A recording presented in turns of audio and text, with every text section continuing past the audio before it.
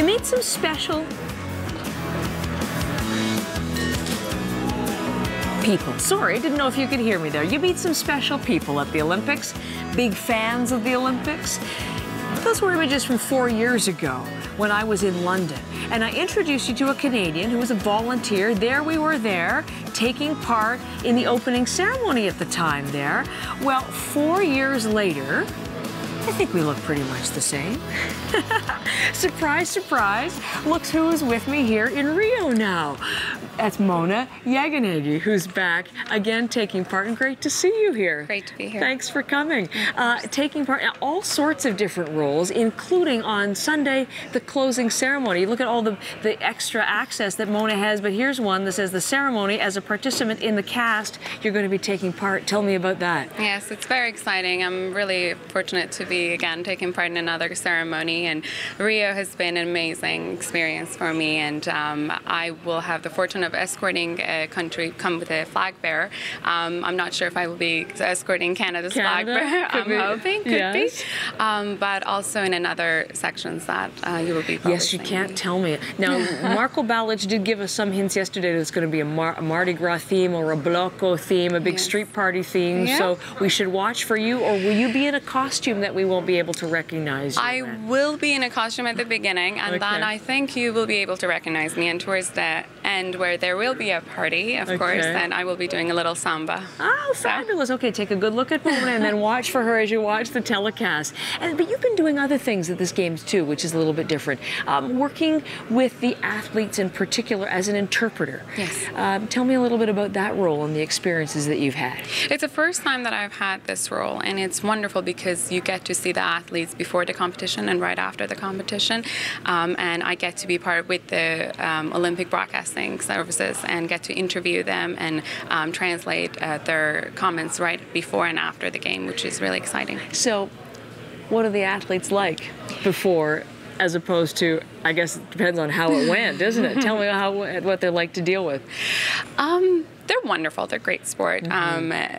A lot of them are tired after their competition, again, depending on what competition we're talking about. I've had the fortune of interviewing volleyball team. There are a lot of more people there, so you can choose other athletes that are willing to speak with you. And winners are always happy, and those, I wouldn't like to say losers. I think everyone that's at the Olympics are winners in their own way. They have a nice way of sharing their way of getting there. So it's the journey for them. Journey, even if it ends in disappointment. Yes.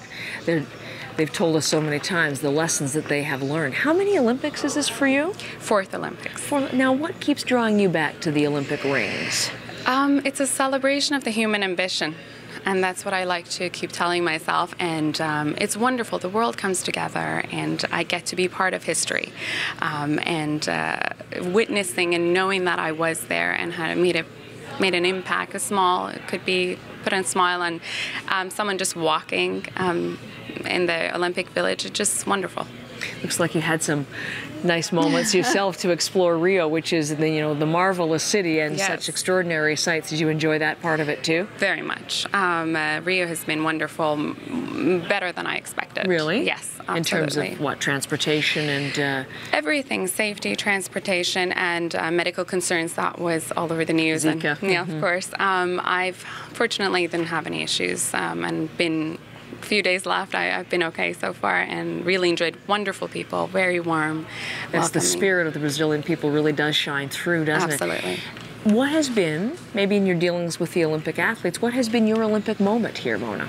I think one of the special moments is that I saw Kosovo win their first gold medal at judo. Kosovo is one of the 2 countries here for the very first time. Yes. And so you were here at this, yes? Yes. And you saw that. So tell me about that moment and the ambiance. It was amazing. Everyone was cheering, even though that maybe they weren't representing Kosovo. They were from Brazil, from Canada. All the fans that were out there, they were very happy for that individual and that athlete to live that dream, and not just for herself, but for her country. It was a proud moment, and I have to be honest, I was emotional as well. I think all of us were emotional backstage and congratulating her. So it was great to be there. Okay, well, thanks for coming back. Nice to see you again. Nice to be Every here. 4 years we get together at Summer Olympics. Mona, and watch Enjoy the ceremony. Thank you. Coming up on Sunday. Thank you.